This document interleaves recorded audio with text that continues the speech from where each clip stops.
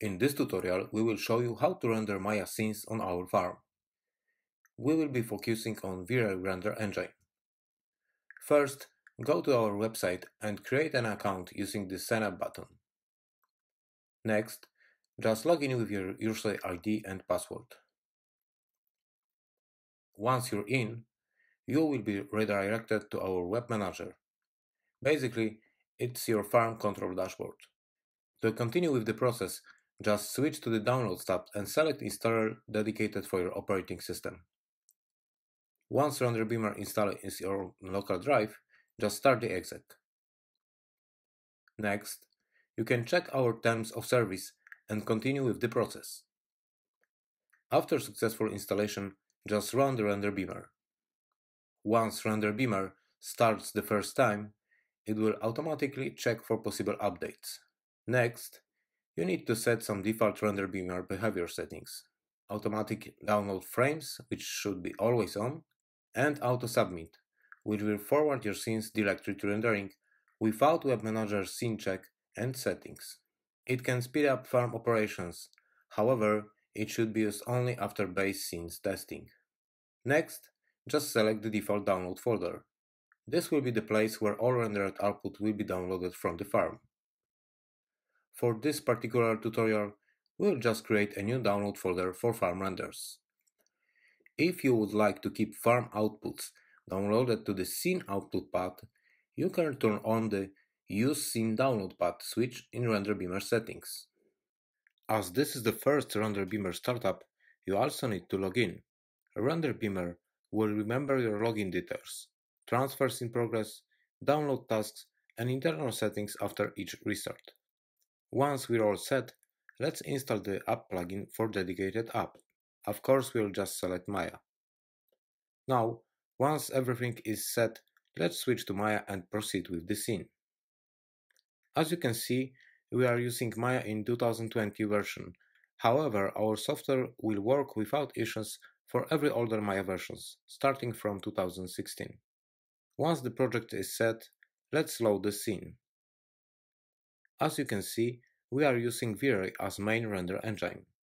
Our test scene contains 3 render layers. Each render layer contains the same render range but a different camera view. Next, let's just check some V-Ray options. All render quality options from your scene will stay exactly the same on farm side. If you are using GI with Light Cache or other previous modes like Irradiance maps and have GI maps saved to the local drive, you can connect them using From File modes. Next, let's take a look at the Render Elements tab. As you can see, all available V-Ray outputs are listed here and turn it on. So basically, our scene is just fully prepared for rendering on both the local machine and render farm nodes. Now, just save the scene file and switch to Render Beamer tab. Here you can find 2 shortcuts: Run Render Beamer and Run Render Beamer Calculator. The calculator will forward your scene render info to our online cost calculator tool. Here you can calculate estimated cost and time needed for the farm to process your scene. Your CPU model and render range is automatically forwarded to CostCalc, so all you need to do is just fill estimate frame render time. To continue, just use the first shortcut, Run Render Beamer. Our test scene contains missing assets, so plugins started automatically in the Assets tab. We will get to the assets later. First, let's take a look at render settings. Here you can choose between plugin modes. The first one is Render as Is.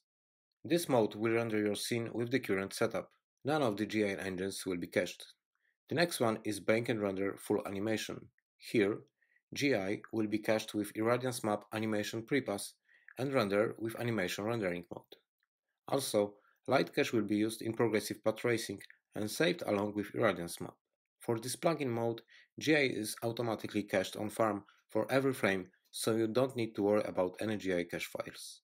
Bake and Render Full Animation should be used only for scenes that require GI caching and contains many animated objects. The same goes for the third mode, Bank and Render Camera Animation. Here, GI will also be set in Irradiance Map plus Light Cache mode. However, The irradiance map will be cached with incremental add to current map setup and step 10. Light cache will be prepared with fly-through mode and saved next to the irradiance map. GI can be cached using multi-node function. Bank and render camera should be used only for scenes where the camera is the only animated object. Those two plugin modes will work only with VRAY version lower than 5. Due to chaos group VRAY changes, irradiance map has been withdrawn from VRAY 5 and higher. The last mode is still image.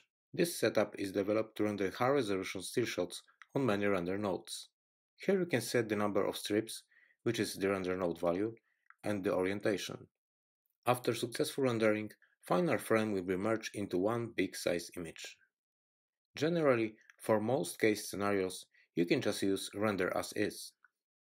Your scene will be rendered with the current GI setup. For still shots rendering, just use the strips mode. Once we set desired plugin mode, we can take a look on the rest of the setup. On the right side, you can see a list of available render layers and extensions. If everything is fine here, we can roll back to the Assets tab. As you can see, all assets are highlighted as missing. To fix that common problem, just use Search Directory button and browse to the correct path. Our plugin will allow rendering scene with missing assets, but it's highly unrecommended workflow.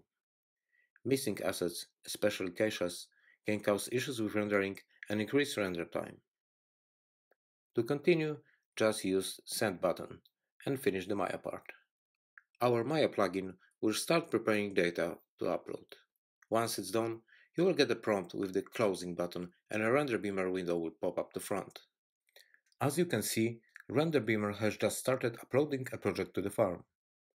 Depending on the scene size and connected assets, this process can take a while. Once it's done, you will receive a prompt with a big Click Here button. Just use it to continue. This part of the workflow can be skipped if you turn on Render Beamer Auto Submit feature. To know more about Render Beamer options and features, please check our dedicated Render Beamer playlist. Once clicked on the Submit button, you will be redirected back to Web Manager. Here you can check desired settings before adding scene to render farm queue. Please keep in mind that most render job settings cannot be changed after adding scene to rendering, so this is the last place. As you can see, most basic render setup still can be changed. For example, frame range, output format, or renderable switch in the layers list. To speed up the rendering process, we'll use render each layer as separate job. This option will add the scene as 3 render jobs, so all 3 layers will be rendered at the same time. If everything is just fine, just use Submit button. Now, your scenes are added to the farm render queue. As you can see, all 3 layers are listed in the job ellipse table.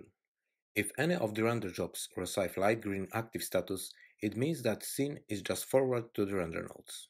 After selecting a full active job, you can check the rendering progress. On the right side panel, you will find active and done frames list. They are updated almost instantly, so you can monitor the progress of any single frame in real time. With Web Manager dashboard, you can manage your render jobs from any place on Earth. For more info about Web Manager and its features, please check our dedicated Web Manager playlist. Now, let us move to the main window to the front and grab a cup of coffee while the scene is being processed by the farm. Main job progress bar will start to fill up along with the rendering process. To check the outputs, just go to the render beamer and switch to the Downloads tab. As you can see, all 3 outputs are already listed here. Also, all 3 downloads list get auto download switch on, as we already checked it while render beamer startup.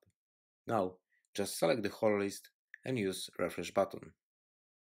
From this time, all available render outputs will be automatically downloaded to your selected directory. Depending on your network connection, the download process may take some time to complete. For example, downloading big output files like 500 MB EXRs may take some time to finish. Once the files are on our local site, we can open them directly from Render Beamer and check the frames. Here, we can see the main beauty frames. The frames are rendered 100% correctly as we wanted. Next to them, we can find render elements. bump normals, cryptomate, denoiser, GI, and many others. So as you can see, every selected render output is rendered and saved along with the main one. Now, all you need to do is just wait for complete rendering. You can check the progress on the web dashboard, or just bring Render Beamer to the front and check already downloaded files. So, that's pretty much all when it comes to Maya with V-Ray or on our render farm. We do support many Maya plugins like Bifrost, Reflow, Yeti, Phoenix FD, XGen, Golem, R shaders, and Ornatrix. But in case of any issues with the farm process, feel free to contact us on 24/7 real-life chat, which is just connected directly in Render Beamer. Happy rendering!